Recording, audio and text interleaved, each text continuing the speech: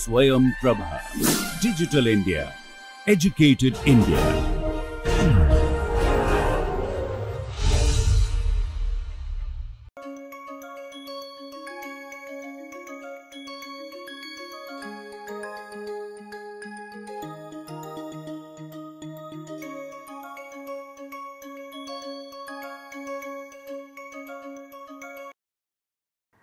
Welcome back. We are looking at proof of the Chinese remainder theorem. We have done two baby cases, k equal to 2 and k equal to 3.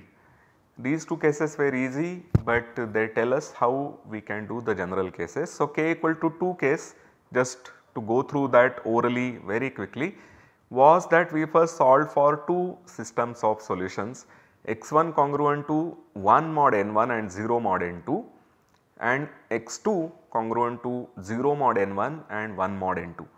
So, the x1 which was 0 mod n2 directly gave you that x1 has to be a multiple of n2, and so we write it as n2 k1, and the first part of that system of simultaneous linear congruences would then ask you for solving for this k1. So, we will then have a system n2 k1 congruent to 1 mod n1, and we are solving for k1 which is guaranteed because n1 and n2 are co-prime. Similarly, you solve for x2 because x2 is multiple of n1. So, x2 will be n1 k2, and then we are asking for n1 k2 congruent to 1 mod n2.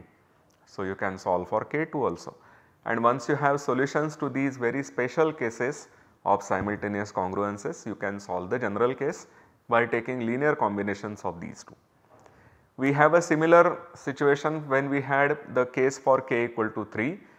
x1 was the system which was 1 mod n1 and 0 mod all others, n2 and n3. So, x1 was a multiple of n2 n3. So, we wrote x1 as n2 n3 k1, and we called that n2 n3 as c1, and then c1 n1 are co-prime because n1 had no common factor with n2, neither did it have a common factor with n3. So, n1 would have no common prime factor with the product n2 n3. Okay, so, c1 and n1 are co-prime, and therefore, c1 k1 congruent to 1 mod n1 has a solution. Similarly, x2 was the special system where you had 1 mod n2 and 0 mod n1, 0 mod n3. So, x2 should be a multiple of n1 n3, and then you solve for k2 because n2 n3 the product which we call n1 n3 the product which we call c2 is co-prime with n2, and then similarly we do x3 and so on. So, we are going to do the general case now. Let me just remind you with the statement of the theorem. We have n1 n2 nk. This is the case that we are now going to prove. We have a k tuple of natural numbers consisting of pairwise co-prime integers. We have a k tuple of another k tuple of natural numbers a1, a2, ak, and we are asking for the solution to the system x congruent to a1 mod n1 and a2 mod n2, ak mod nk. The uniqueness part will be seen later. So, now we are going to prove this general case. So, we now prove or we now solve the spatial system for each I going from 1 to up to k, and the spatial system is xi congruent to 1 mod ni and xi congruent to 0 mod nj whenever I not equal to j. So, this was the system which we had in the last case, the case k equal to 3, where we had x1 which was 1 mod n1, 0 mod n2, 0 mod n3, x2 which was 1 mod n2, 0 mod n1, 0 mod n3, and x3 which was 1 mod n3, but 0 mod n1, 0 mod n2. So, similarly here we have this xi which is 1 mod ni and 0 mod nj whenever I is not equal to j. So, if we define Ci to be n1, n2 dot ni hat dot nk. So, here the hat means we are omitting this particular number. So, what we are doing is that we are taking the product n1 into nk and dividing by ni, okay, or to make it more precise we are looking at the product n1 into ni minus 1 ni plus 1 up to nk. We are looking at this particular product and now we observe that since ni with nj is 1 for each j not equal to I. So, Ci and ni are co-prime. And let us again recall what we were looking at for xi. Xi we wanted to be 1 mod ni and xi was 0 mod nj for each j not equal to I. So, this condition tells us that this xi is a multiple of Ci, because each nj wherever j is not equal to I would divide xi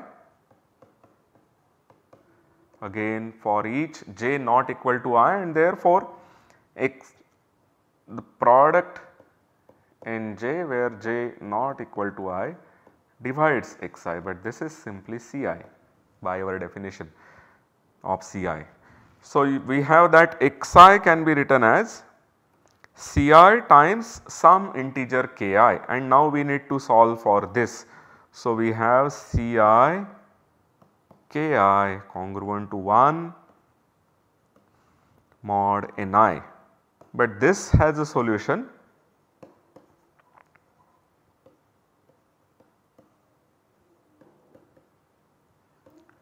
Since Ci and ni are co-prime. So, thus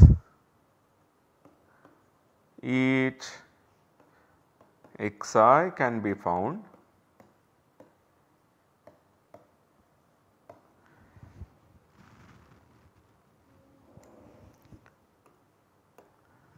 and now the general solution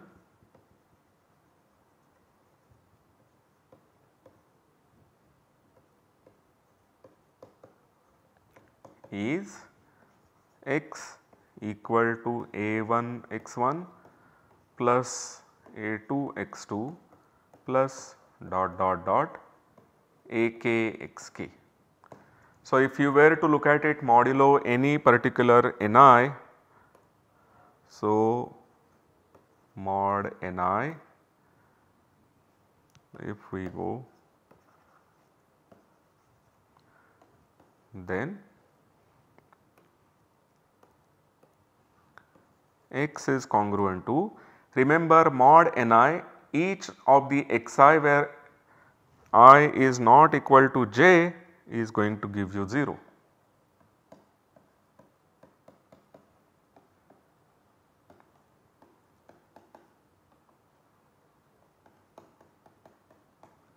So, the only thing which survives in this is ai xi, which is congruent to ai because xi is now 1 mod ni.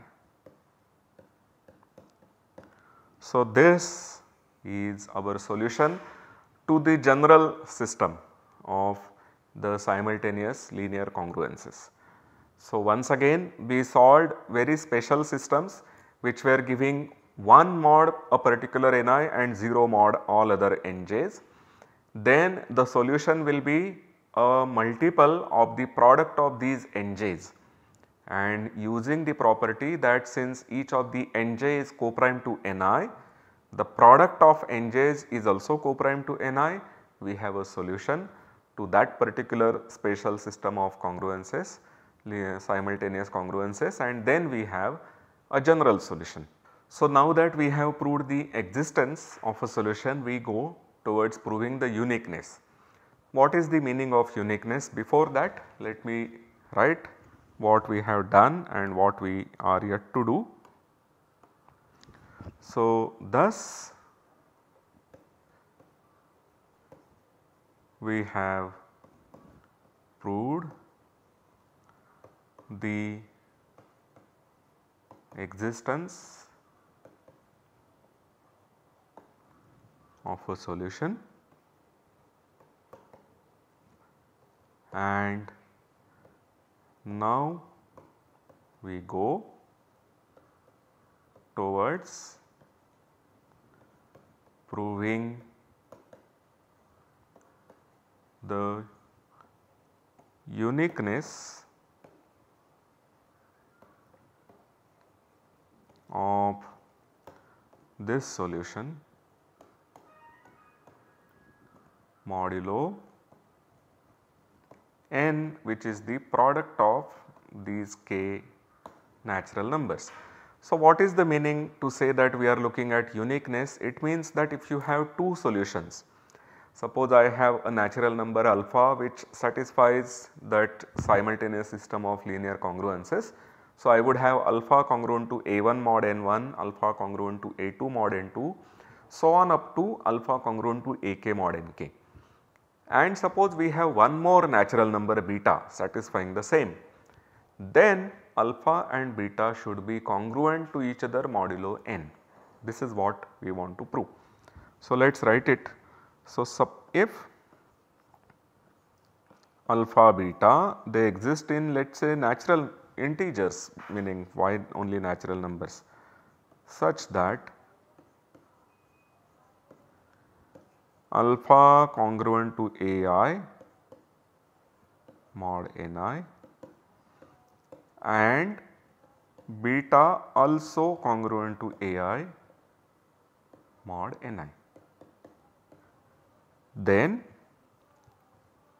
alpha is congruent to beta mod n. This is the statement that we are to prove.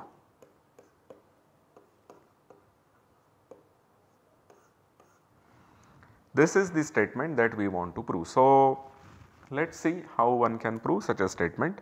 So, since we want to show that alpha and beta are congruent modulo n, we must look at alpha minus beta, and we have that alpha is congruent to ai modulo ni and beta is also congruent to ai modulo ni. So, mod each ni we are going to get that alpha minus beta is 0, and this is to say that each of the ni is going to divide the product alpha minus beta. But if ni divides alpha minus beta and we also have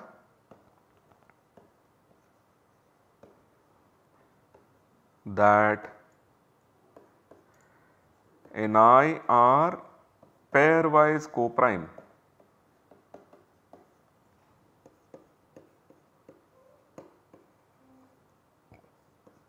therefore, the product ni is going to divide alpha minus beta, which says that n divides alpha minus beta, or that we have alpha congruent to beta modulo n.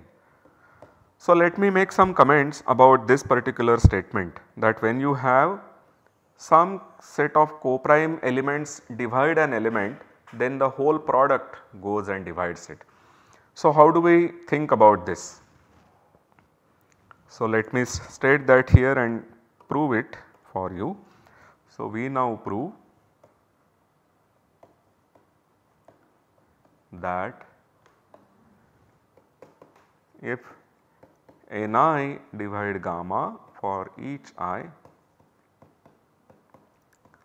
then product Ni divides gamma. Since Ni Nj is 1 for all I not equal to j. Okay. So, this tells us that first of all you have N1 dividing gamma, and therefore gamma can be written as N1 into let us say M1. Once you have written gamma as N1 M1, we consider the case that N2 divides gamma. Once you have N2 dividing gamma, gamma is N1 M1. Now each prime factor of N2 will have to divide M1 because N1 and N2 are pairwise co-prime.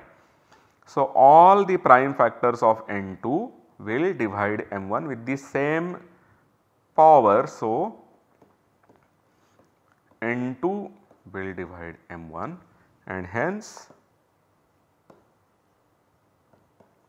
the product N1 N2 divides gamma, and then by induction then the proof follows.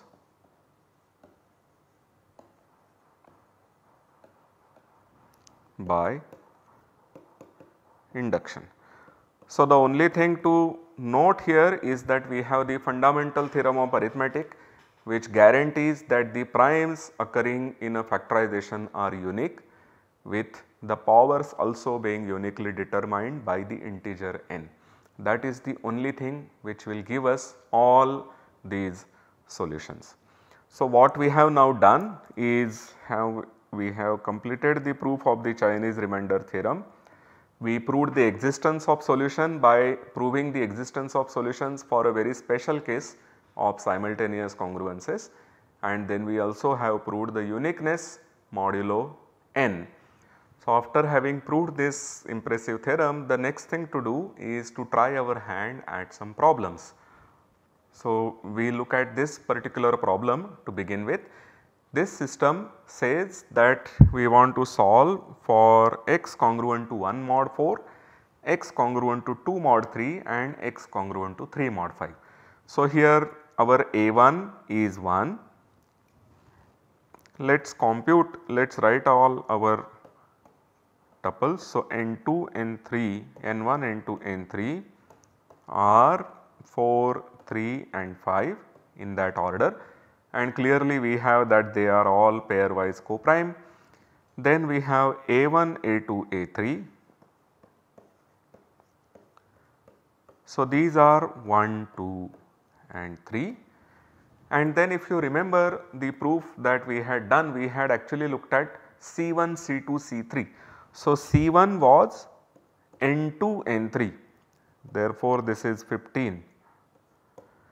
C2 was N1, N3, so that is here 20, and C3 was N1, N2, so that product is 4 into 3 which is 12. And then once again we observe that 4 and 15 are co-prime, 3 and 20 are co-prime and 5 and 12 are co-prime. So, we construct 3 systems from this where we are asking for inverse of each of these, inverse of each of the Ci modulo Ni. So, we solve for Ci Ki congruent to 1 mod Ni. This is the system that we are going to now solve first. So, 15, 20 and 12 modulo 4, 3 and 5. So, the first one is the product of these two. So, 15 K1 congruent to 1 mod 4, and then we see this quite easily that here K1 has to be 3. So, x1 equal to 45. After that we look at 4 into 5 which is 20 K2 congruent to 1 mod 3, which will give us, so remember 20 itself is congruent to 2 mod 3. So, if I multiply 20 by 2 I get 40, which is congruent to 1 mod 3. So, K2 is 2 and X2 is 40. And similarly we solve for X3 by asking for 12 K3 congruent to 1 mod 5, and then we observe that K3 is 3. So, we have X3 congruent X3 equal to 36.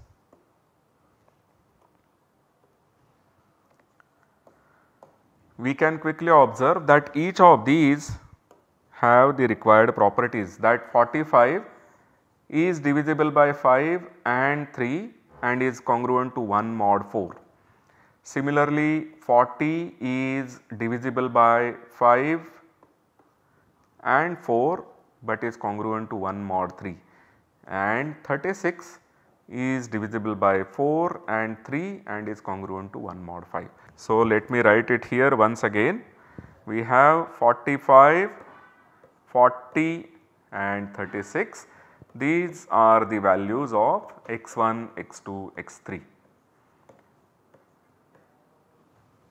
And to compute the final answer, we have to simply multiply the xi by ai and compute the final answer. So, x is 1 into 45, that is simply 45, plus 2 into 40, that is 80, plus 3 into 36, which gives you 108.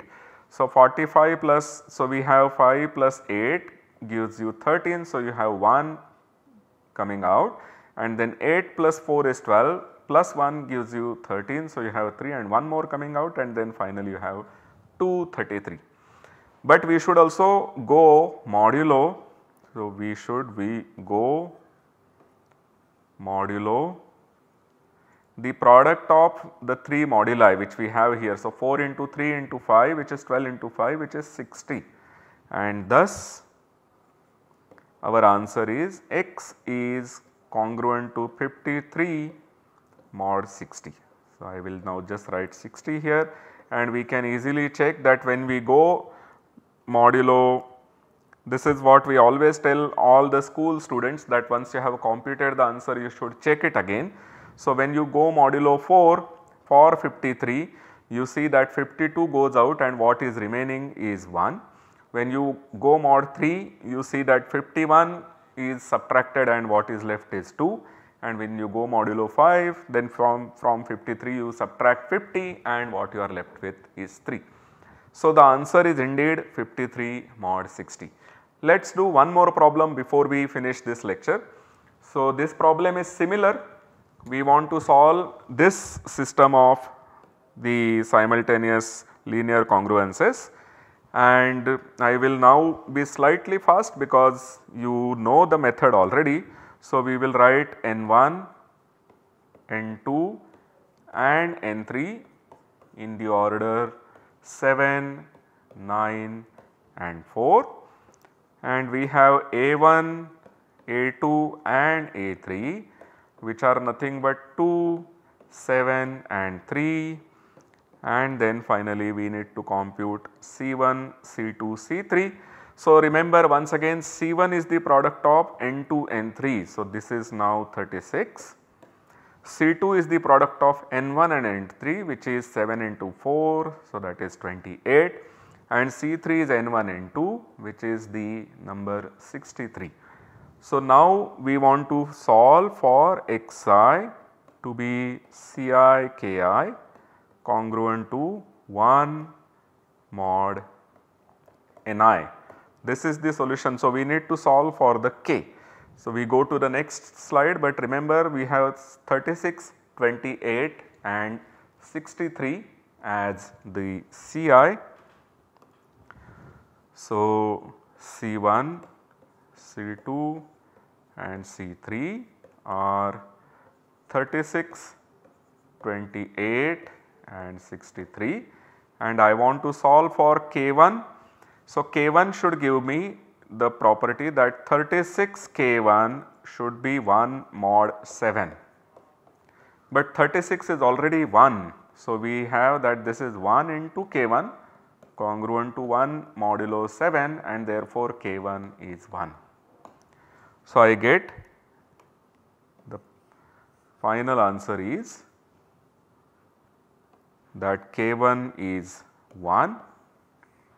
I will solve similarly for K2, which should have the property that 28 K2 should be congruent to 1 modulo N2, which is 9, but 28 already is 1 mod 9. So, this gives me K2 congruent to 1 mod 9 and therefore K2 is 1.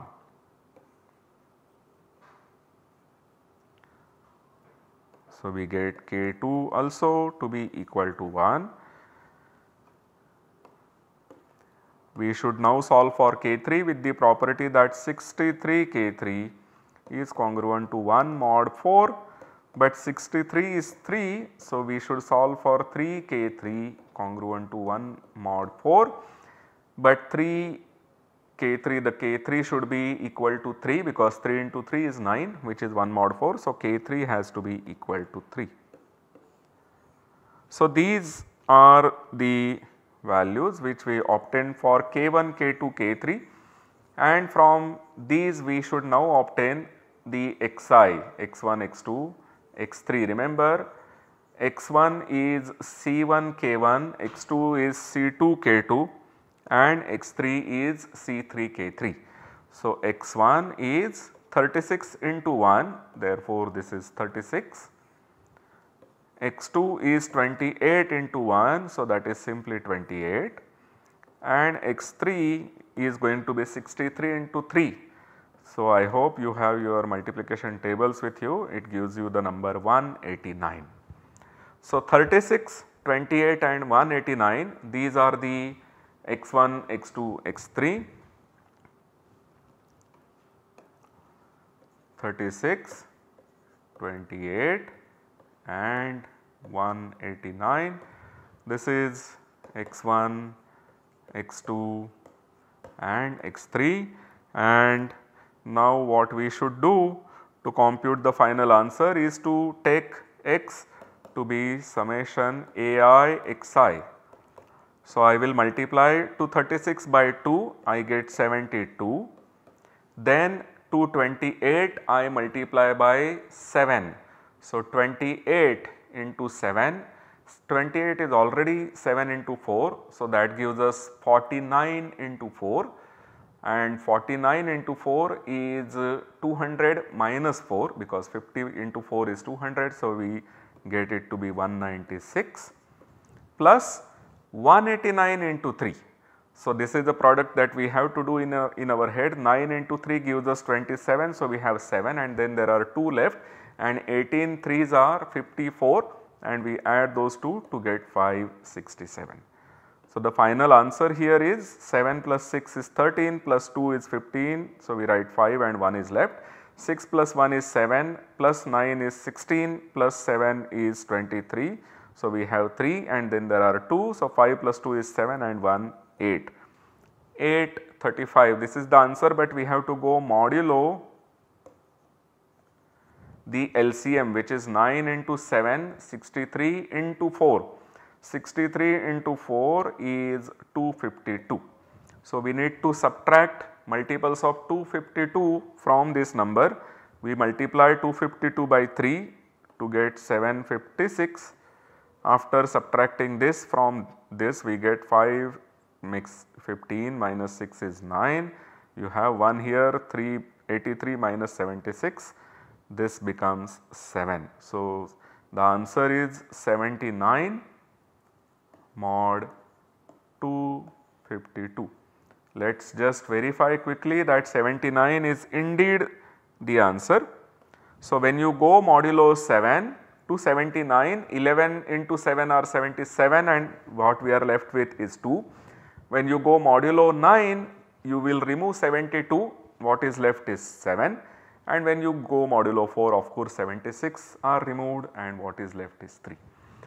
So, we have successfully applied the Chinese remainder theorem to apply these two systems of linear congruences. What we are going to do in the next lecture is to look at some more complicated systems and try to use Chinese remainder theorem by doing some modifications to the system. So, I hope to see you in the next lecture. Thank you.